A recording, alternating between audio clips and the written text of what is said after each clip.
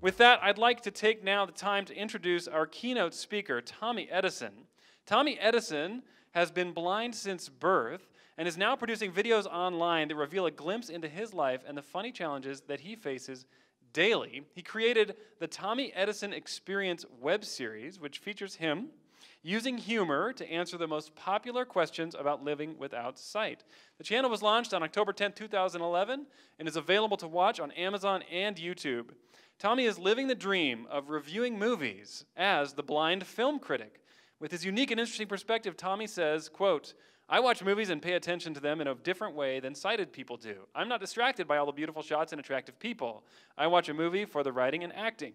In addition to being blind, the blind film critic, Tommy has been a radio professional for nearly 25 years, having spent the last 19 years at Star 99.9 FM in Connecticut as a traffic reporter.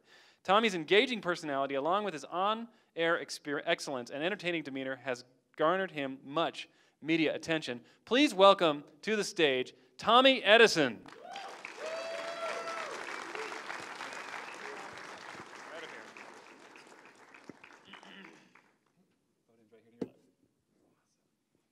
Oh, here. Hi. Oh, this works. Hi. Hi, everybody. It's so nice to be here. Thank you to Ken and everybody here at UtahJS for having me. It's a thrill to be here. And yeah, so we're just going to talk for a little while and tell some stories and things about life before accessibility and then life with accessibility. Because when I was coming up, that word didn't even exist. So I'm 100, right? I was born in, I'm older than your parents, most of you, which is horrible. But I met this, well, I got to think, I met this guy named Tejas today who we met at Brecky. And I need to have this shirt ironed. And I was like, can you, is somebody at the hotel give me a hand with this? And he was actually nice enough to do it. So big up Tejas, everybody. It was awesome. Give him some, go on, give him some love. And then yesterday, can I tell you just one nutty story yesterday real quick? I was not here for the speaker's dinner last night. It broke my heart. But I had the worst Uber experience in the world yesterday. So I live in Connecticut. I live about on a good day, about an hour 10 minutes from the New York airports, from LaGuardia and JFK and stuff. So I called for, I had a 10:25 board, 11:25 takeoff. 8:45 ought to do it, right? That should work. This goofy, oh my God, she stopped along the way to pick up her license. And then I wanted to go to Dunkin' Donuts for brekkie, and there was no time. It was like 9 o'clock already. I'm like, we'll just blow off Dunkin' Donuts. And then like 20 minutes later, she stops to get gas and wants to go to Dunkin' Donuts for me. I'm like, no, I have to get this plane. So I'm sorry I missed y'all last night, but here we are today. So yeah, my name is Tommy Edison. I am known as the blind film critic on YouTube. We'll talk about that. We'll talk about my radio work for a little bit as well. We'll talk about just growing up as a blind kid and then how accessibility changed my life, really, and made giant things happen for me that I'd never even dreamed possible. So, and some of this, some of this stuff is great, and some of it's scary and sad, and I don't want to, hit the what is it?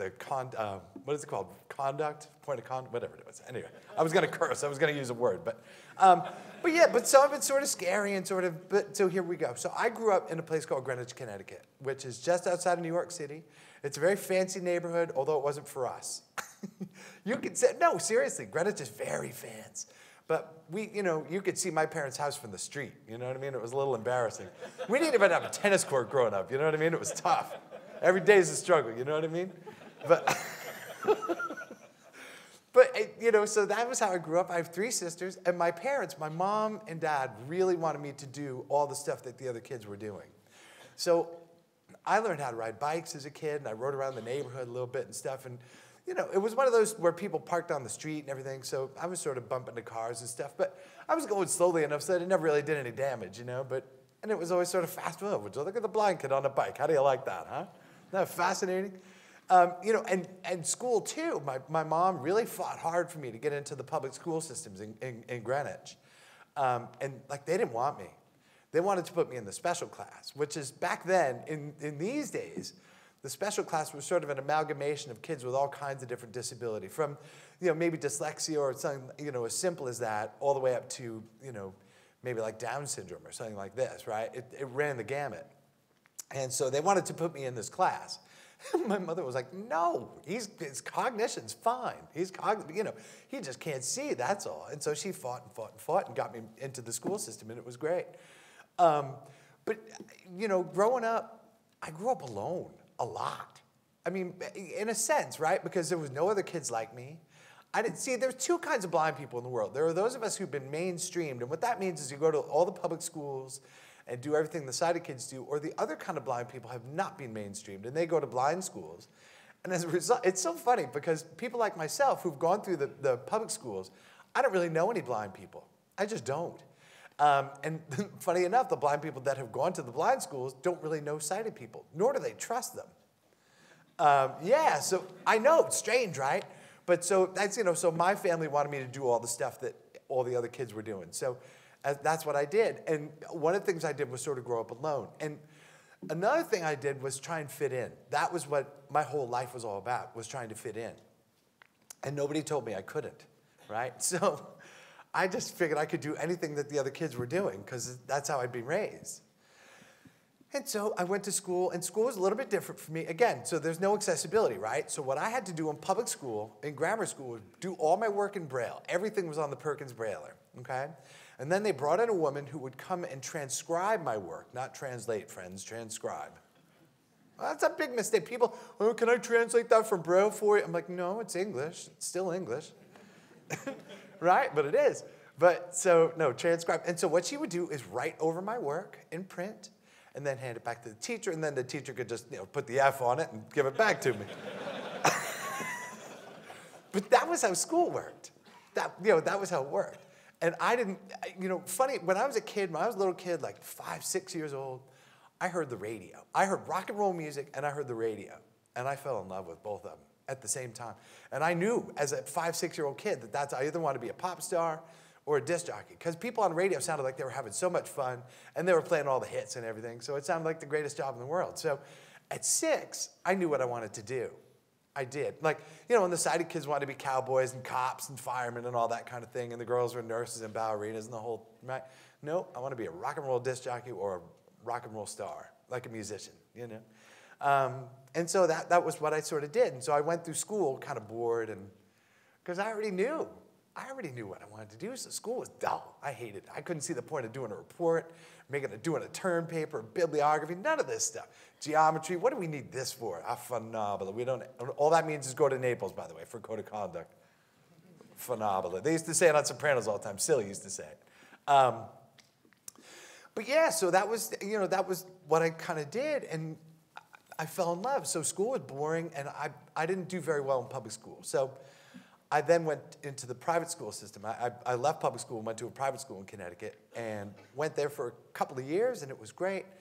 And I got more music training and, I actually got to do a bit of work. But the funny thing about that school was I didn't have a teacher anymore to go over my work. So I had to do all my work on a typewriter, right? Because I didn't graduate high school until 1981. So it's the 70s. There's no computers. There's nothing. So I'm doing my Spanish work on a typewriter. He knows, this guy knows, with no tilde, no accents, no nothing. No, that backwards question mark at the beginning of the sentence, none of it. I didn't have any of that stuff. So as a result, I got C's in Spanish. I got C's. Now, my Spanish is great, and I was a good speaker and everything like that, but because the homework was bad, I got docked for it. And I went to my 20-year reunion, and this guy was still alive, Mr. Vio. Jules Vio was his name. And I said, I got a bone to pick with you, sir. He goes, what is it, Thomas? I said, look, Spanish, I was always so good in class. I was always this, and I could speak, and I could do all these stuff. And all you ever do was give me a C. Why didn't you say anything, Thomas? I don't know, I'm a kid. I'm in high school. Well, I'm not going to talk to a teacher. Hey, you should have said something. You got beat in that class. I'm sorry. I was like, wow. So, but like you're a kid, and you're 16, 17, you don't want to cause any trouble and ruffle feathers and stuff. So, I didn't and took the C, and that was it. So that was cool. But then you know, I went through school and I was doing a lot of music stuff. I was playing, you know, I was a bass student in high school and college for that matter. Played a bunch of other things too, the harmonica and guitar and drums and percussion and some other things and sang a little bit. And then, so that's what I sort of did through college. And then I got a job as an intern at a radio station. So the whole time, the radio dream is still alive. And I'm telling you what, an internship is the best. It is the greatest thing in the world. Did so many things for me. One, it gave me stuff that wasn't in any book, right? Stuff that's not in any book in the world. Two, I was around 2 working radio stations all the time, around disc jockeys, around people, just the whole thing. Here I am. And they just, you know, I worked in the newsroom and I helped them to gather sound and stuff. And the other thing that interning helped me do, or really helped them do, was to get used to me. You see? So people get to know me as an intern. They're not paying me, you know, and I'm just running around a radio station doing whatever I can do just to help out, you know. And as a result, things began to happen for me. I first, you know, my voice appeared on a commercial, you know, saying like, you know, open Saturday and Sunday until 5. You know, and what a thrill, you know, to hear yourself on the radio. I was like, wow, here we go. And another thing, a guy let me do a segue for him. It simply means, that, you know, when the one record ends, to start the next one. And it's one of those things that nobody would ever know, but I did it, and it was a thrill. It was so much fun. So things are starting to happen. I'm getting to be on like some more commercials and things, and you know, I'm still working for free, but I'm cool. Like it's, you know, I'm learning. I'm just learning. And the program director of the FM radio station, the jazz station, comes up to me and says, listen, I got a problem. I said, what's up, Skip? He said, look, my midday person's going on mat leave. She's pregnant, right? So the overnight girl's going to do middays. I need somebody to do overnights. Would you want to do it? I said, yeah, totes, my goats. Yeah. So, for the kids. But I'm still with it, man. I still know what's going on. Kidding me? Pan Amsterdam, everybody. I love him. Anybody know who that is? Nobody? He's a great rapper. He's very cool, and the kids wouldn't like him, but he's great. But anyway, so here we go. So he's giving me this opportunity. So now, like, you know what's funny when you daydream? You think of the front, you think of where you are now, and then you think of the other side, but you don't think of all the middle bits. So I'm like, oh, what am I going to do? How am I going to make this stuff happen? So it's a Thursday afternoon, he says this to me. He's like, I'm not going to be back until Monday, so, you know, let me know. I said, okay. So I went home. So I'm still living at my mom's house at this time because I'm making no money.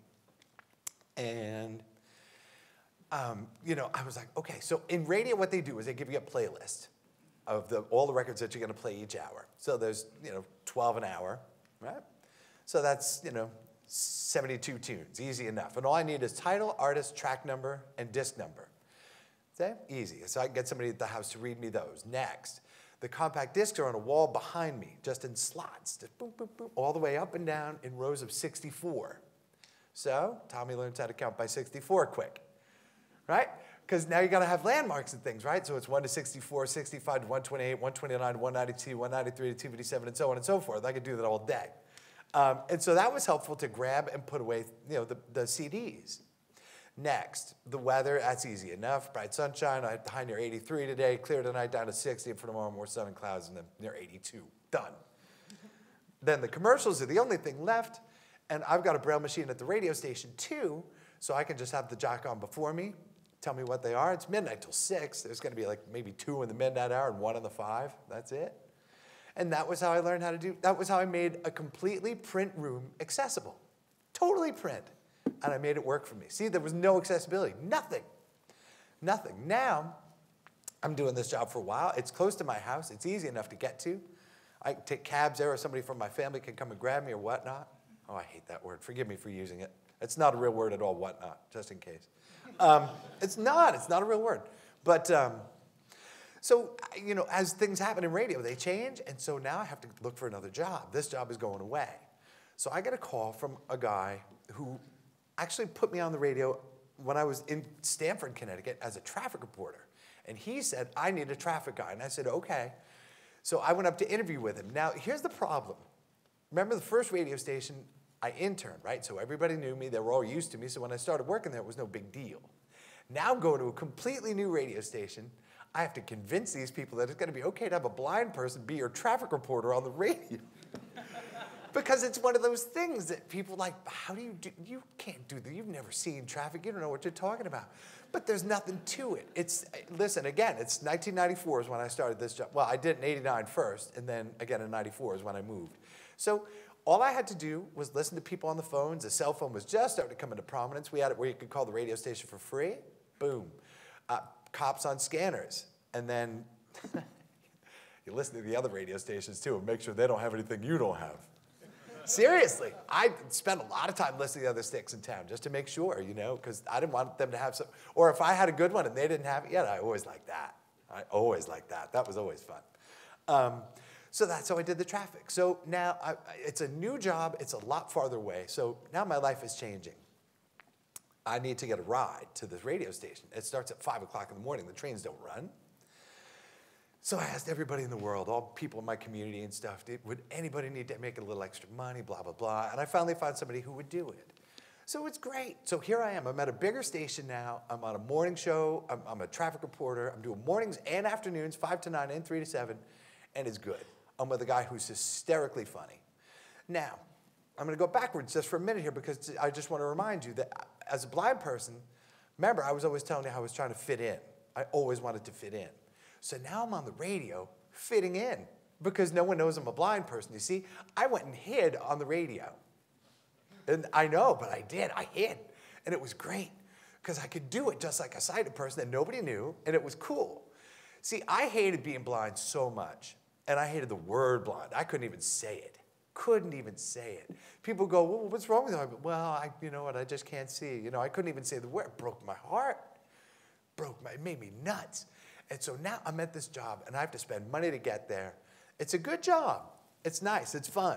But I'm just not with it. The money is killing me. I have to wait for trains. You know, I have no money left in my pocket after spending money to get back and forth and all this kind of stuff. And I'm depressed. The most fun I'm having is the 8 hours a day I'm on the air, and the rest of the time I can't stand it.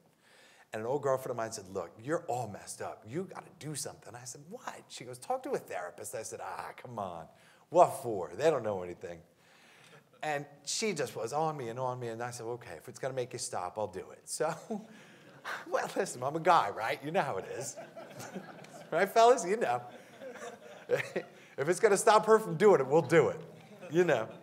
And so it did. And so I went to a therapist, and we talked and talked and talked for a while, and nothing happened. And I said, you know what? This is Bravo Sierra. You're welcome. I'm not getting dinged on code of contact. Not me, baby. I love you guys so much.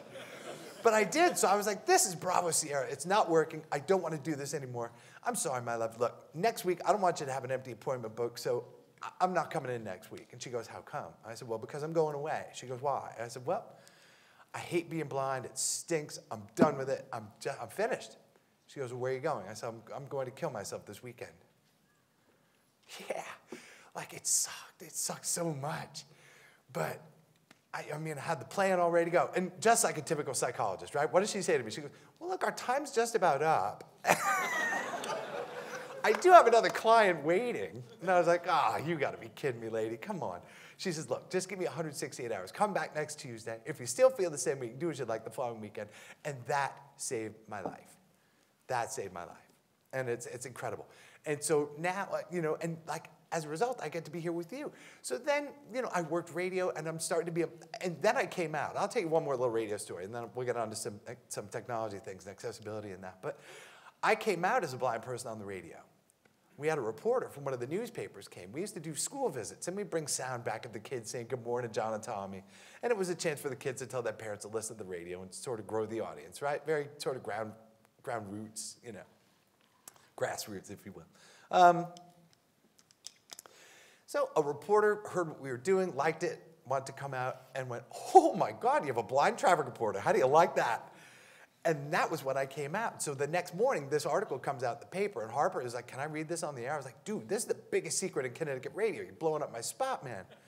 He's like, no, dude, I'll do it right. Don't worry about it. I said, okay. And I trust you. And he did. And that was when I came out as a blind person on the radio. And that was the beginning of my life really starting to change in ways that I couldn't even imagine. And it was great. But you see, that was life with no accessibility. So now let me tell you about what it's done for me and what it does for me on a regular basis. I mean, I bought my first computer in 1997. I got a Performa 6400. Now you're going, why'd you pick a Mac? Why'd you get a Mac? The Windows people in the house are going, what's wrong with you?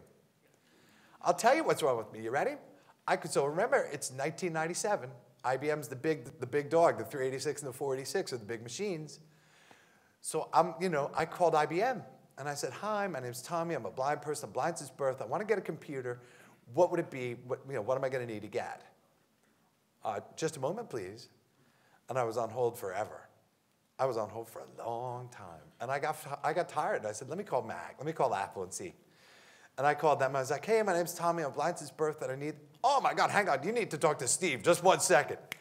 And I was like, wow, this is brilliant. He's like, yeah, get this computer. Back then, there was an old software thing called Outspoken that was made by this company up in San Francisco called Alva Graphics. And that was a really primitive screen reader, but it was pretty good. It allowed me to use the machine. And that was how I started, and that was the first real accessible thing I ever had. When I was a kid, accessibility, I had a talking calculator. I think that was about the only thing. And then, everything else was Braille. Nothing talked, just this calculator. And I do a lot of math computations. But now, I'll never forget the first, so 2009, so that's 97. So I'm using computers now for a long time. And I have access to things I've never had access to before, like music charts, credits for things, credits for films, credits for albums, all sorts of things, and news, and all the world was big, wide open for me. I couldn't believe it. Then in 2009, I got my first iPhone. And I'll never forget coming home from the store. I was so excited. And then I opened the box and went, oh, stupid, what'd you do? This is a piece of glass with 3 buttons on it. You're an idiot. You're never going to work this. Go get your money back, dummy. But I was just slow. I was just real slow with it and just learned how to do one thing at a time. I learned how to make a phone call. I was like, I need to make a phone call first. Let's learn that. Then I learned how to text. Then I learned how to play a song, and all the different things. And it's a growing experience. It can be very daunting, but it's incredible. And that was the old 3GS. And I'm telling you what, the iPhone is incredible. I don't know how I live without it. And the things that it gives me access to. When I was living in LA, I lived in LA for about 1.5 years. I lived in Santa Monica. We went out to do some movie reviews and stuff, and then do some more work on the YouTube channel. And when I first got there, I was in an Airbnb. I was all by myself, nobody. And I said, I'm bored. I got to go out in the world. So I got walking directions. I found the nearest sort of place for breakfast or brekkie. And I got walking directions to it on the phone and had the phone in my pocket and just listened to it talk to me. And I did pretty good. I took a couple of trees in the face. I did. I took one good tree in the face because, they're in the sidewalk in LA. You know how it is. So I'm in this restaurant. I'm like, are you a mom? She goes, yeah. I said, look at this. Am I too badly? She goes, nah, you're fine. You'll be great. Don't worry about a thing. I was like, cool, thank you. But, the things that are happening for so one of the things that people talk about accessibility. How am I doing on time? Am I good? You're good. All right, I'm just prattling here, so just don't mind me. But one of the things that people talk a lot about accessibility is that it stands in the way of innovation. And again, say it with me, bravo Sierra. It's not true. It's not true. Look, if you build something and then try to bolt accessibility onto it at the last minute, it ain't going to work, right? It's not going to work. But if you do it like Apple did and build it in from the ground, it's going to work all the time. So I started taking Instagram pictures. I love Instagram. Instagram is awesome. And I take pictures. I just put the phone up and just take a shot, and you guys tell me what it is, and that's the fun of it. But it's true. Obviously, you've never seen my Instagram feed. The Instagram feed, you must check it out. It's brilliant. It's great. And they're all photos I've taken myself, all of them, except the photos of me. You can tell the difference between selfie and the rest, right? So but they're all photos I've taken. But so Instagram they were into it. They're like, this is great. We want to do a story on you. I said, cool, thank you very much. And then they updated, and they broke it. It was broke. It wasn't accessible anymore. So I said, well, I can't do the story until y'all fix it. So 8 months later, Christmas time, they fixed it. And then we did the story in January. And so you see, a thing I was using, and then they did the update, and it broke. So I'm telling you, man, there's a guy up in San Diego named Suman Kemoganti who's created a product called Ira for the blind and visually impaired. And it is a pair of smart glasses. And you put your headphones on, and you keep your phone in your pocket, and there's a lens on the side of the glasses over here, and it was watching. So they can watch you walk through. So here's the demo for this product, okay? In San Diego, I've never been there before. The guy, I've got the thing on, and I'm talking to this woman. I don't know where she is, but she's around. He said, okay, we're going to go to Starbucks. I said, okay, cool. She goes, just walk, take out your stick and walk through the building.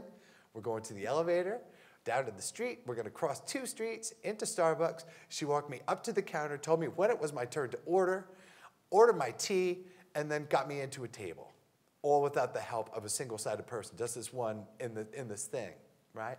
And that's the kind of stuff people are coming up with. Like, that's the future. It's, people talk about the autonomous car, and I'm scared to death of it.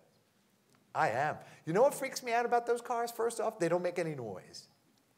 They don't make noise. So there's a couple of crossings where I live in Connecticut where I have to be very careful. And I've walked into the sides of cars because they'll be just stopped and it doesn't make any noise. So it's weird. But the autonomous one, I don't know. That just sort of scares me. I don't think I want somebody, I'd rather have a human drive me around, thank you. But that's just me. That's just me. But there you go. So that's, some of the accessibility stuff. And then, YouTube was a great ride too. YouTube has been, you're thinking like a blind person on YouTube? What? You're kidding me. Whiskey Tango Foxtrot, how does that work? How do you make, people always ask me, how do you edit your videos, man? I'm like, somebody edits them for me. Come on, I'm not editing video. Please, I can barely edit audio. But YouTube was great. So my friend Ben Churchill and I still got what, like 10 minutes? Yep. Okay. We'll do this story, and then we'll do some Q&A. How's that sound? Everybody like? Because this is a fun story. This is one of my favorites. So I was always afraid of the camera. Always scared to death of the camera. Because I don't know what it is. I don't know how I look. You know what I mean? So I never wanted to be on camera. There are a lot of pictures of me as a child. And then we got this idea to do YouTube videos. So we're sitting around the house drinking beer on a Monday night, as we do. I only have to get up for work at 3. It's a difference. What are you going to do? But I have all the time during the day to nap, right? So it's all good. So we're talking. I had just seen some movie, and I was complaining about it because the last little bit of the film, all the resolution was done without words. So I didn't know what happened to all these characters that I've been following the whole time. This is without audio description. So I was like, what a piece of garbage, blah, blah, blah, blah, blah. Ben's like, well, why don't we start doing movie reviews from your point of view? I was like, yeah, that'll be fun. People have never seen this. So we called it The Blind Film Critic. And we went and saw Scream 4 on a Thursday night. I went to work Friday morning. Ben went and posted. He's like, listen, dude, I don't know if this even got to see the light of day, but I'll go home and put it together and see what we got. And sure enough, it did see the light of day. He put it up Friday afternoon. Monday, something started to happen. Something happened on Monday. I got a call from the Laszlo show in Kansas City. He's like, hey, we saw what you're doing on the YouTubes. Do you want to come on the radio with us? I was like, well, sure. Why not? So that was the first bit of press. Then I went home on the Monday night. I was like, Ben, you got to come over. Something's happening. And we're sitting around watching the internet, and Roger Ebert tweets out my review of Scream 4. And that's really nice praise. Now, for the young people, who's Roger Ebert, man? What's that? Roger Ebert was part of a film review show, him and his partner Gene Siskel. And they were on television for years and years and years. They're giant stars in that field. So to get bigged up from him was incredible. And then from there, we went on to do, because people were asking a lot of questions about my life and how it worked and stuff in the comment section. So we started the Tommy Edison XP channel and did videos about my life and answered questions like, does it bother you that you don't know what you look like? Do you use the lights when you're at home alone? Yeah, I mean, how do you know when to stop wiping in the bathroom? I mean, ridiculous, but these are things that people were curious about, and so we answered them. And it was very successful. We had a nice run on YouTube. Now, real quick, I'll just tell you what, so people always ask me on the radio and on YouTube, they always, how can you be so happy all the time? How are you so happy? I said, look, happiness is a choice. My blindness is a choice. I didn't choose blindness for a lot of my life. I did not choose it. I was a victim, you see? And when you choose something, it works different. So when you choose to be happy, it's nice. Yeah? When you choose to have fun, I choose to have fun every single day of my life because it might be the last. And I don't want to miss that. World Trade blew my mind because people at 8:46 in the morning had died. And I'm sure that there were people that morning who never smiled or even laughed. Imagine? And I never want to go out like that. So it's all about a choice. And the thing that I learned, really, that sort of tie this all together for you in a nice, neat little bunch, in order for me to really get to know myself and get to be my full potential, I had to be with myself. And that was scary as foxtrot. It was, man. I didn't want to. And you know what's great? The word that almost killed me is now the thing that's the first part of my name. So it's pretty good. So thank you very much. If anybody has any questions, we got a couple of minutes. So I'd love doing Q&A. So I'm sure we can get somebody to run around with a microphony if we'd like. So if there's something you'd like to know. What? I've got the accent on the wrong syllable. It's the Greek god of audio, microphony. Huh? Nothing? Is this thing even on? I was telling somebody before, I asked a friend of mine who's a chef what he makes when he's drunk, and he said about $12.50 an hour. Any questions? The first one's always tough. The next couple are easy, but the first one's kind of tough. But we'll see. If not, I can stand here and tell jokes for a minute and then say goodbye. Have you got one? Yeah. Hey, so your name is Tommy Edison. Yes, sir. There's some other guy I know named Thomas Edison. He's an inventor. Yes, sir. Is there anything that you would like invented, either for you or just to invent? That's a wonderful question. You know what I'd like? I'd like to be able to use my cable box. I'd like to use the cable box. I can't watch on demand. I can't watch pay-per-view. I can't use the DVR. I can't set up, something to put on a schedule to record or whatever. So I just don't watch terribly much telly. But yeah, I would like something like that. But I can find everything on YouTube, so I really kind of almost don't need telly anymore. But I think that's something that I would like invented, because I think, and I know that who is it, Comcast is working to do a nice cable box. But mine up in Connecticut is just the worst. It's so, I can't even, you'll love this. I can't even get to, the way they offer that Wi-Fi to go, right? On the back of people's, houses, it emits a signal and stuff so you can use the Wi-Fi and stuff. I can't even get onto it. It's completely inaccessible, totally inaccessible. They're accessible for Android phones, but not for iPhones. Yeah. Any more questions? Yeah. Hi. Hi. What are the biggest challenges as you're browsing the internet? What's annoying? Image. When people don't label their photos, or people don't label their buttons, button, it'll say. And it's like, what? So what, am I supposed to try all three and just see what happens? Because that's invariably what I have to do, honestly. And I will try all three. And I'm waiting for one day for, remember Daffy Duck about, don't hit the wet button, not the wet button. But yeah, I find it very frustrating when people don't label their things on websites and stuff, or, or the other thing on the phone too, sometimes they'll put the next button in a place and they'll be so teeny tiny, or the done button is teeny tiny, and you can't find it. But yeah, those are a couple of my biggest gripes. We got one more. Uno más. Ay, qué bueno. Yeah, Don't do it in Spanish, I'll be screwed. My Spanish isn't that good, I just have the accent.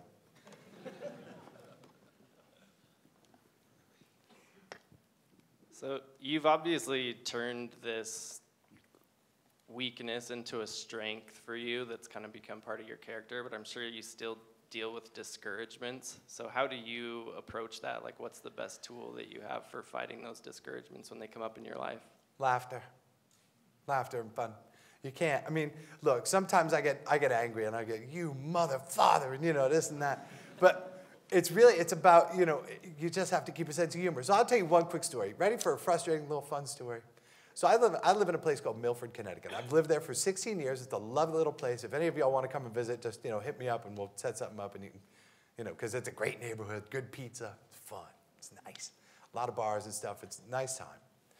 So I'm a taxpayer there for 16 years. I own a home, okay?